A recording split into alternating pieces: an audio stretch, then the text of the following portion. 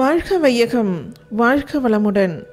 Today we are going to discuss about the topic rearing children.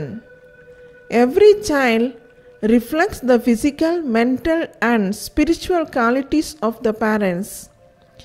Children are the products of the sin imprints of the parents who have to necessarily maintain proper physical, mental and spiritual health to beget good ones.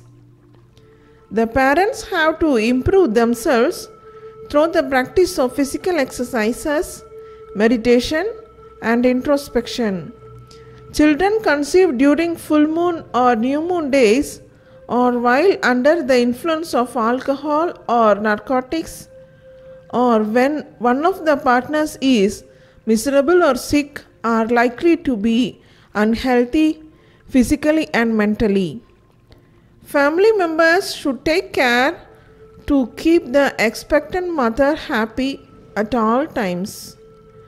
Children born to good parents will turn to be assets to the family as well as the society.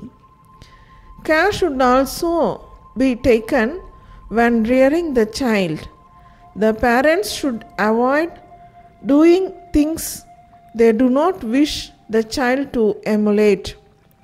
It is not necessary to acquire wealth for the sake of the children in the present age of scientific progress.